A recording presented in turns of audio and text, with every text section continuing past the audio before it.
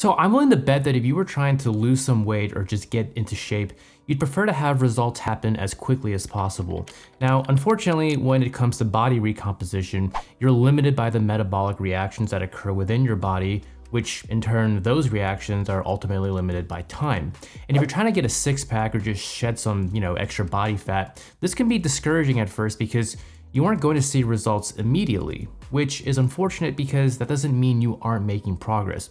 So I'm here to share 3 signs you can look for to show that you are losing fat properly, even if you can't visually see the result at first. Because, let's be honest, it's going to take time, but that doesn't mean progress isn't happening. So the first sign is seeing that number on the scale go down. Now this is pretty self-explanatory, and I do think a scale can be quite a useful tool for comparing and tracking numbers, but it does come with a few precautions, such as understanding what a scale can and can't tell you, and whether the practice of weighing yourself results in a positive mental outlook. First of all, body weight itself fluctuates throughout the day for various reasons that in most cases shouldn't alarm you. Maybe you had a bigger lunch, maybe you're more hydrated, maybe on a specific day your friend challenged you to see how long you could go without using the bathroom. I don't know.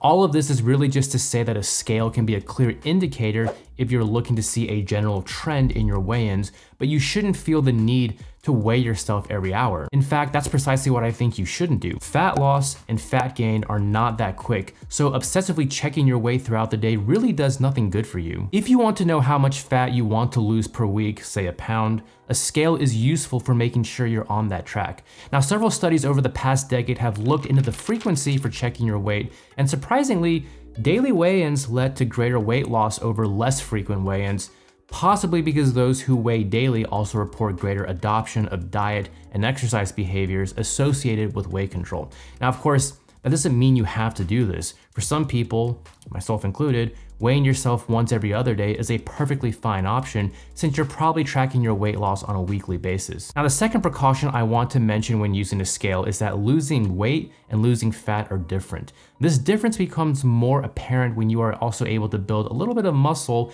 and this is where scales ultimately fail. If you are able to lose fat and gain muscle, that number on the scale may not move much, if at all, and perhaps it even goes up.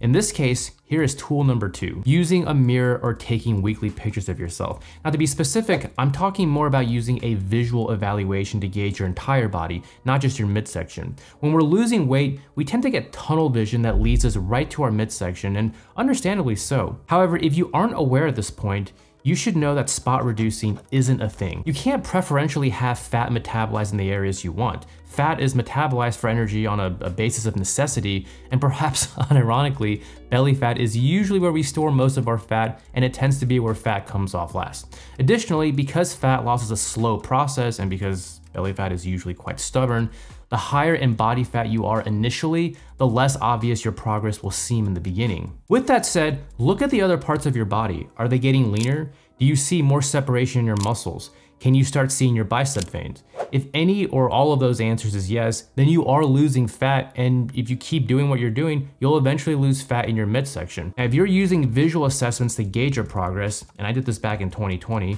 I strongly recommend that you take weekly pictures with the most consistent pose, lighting, and time of day as possible.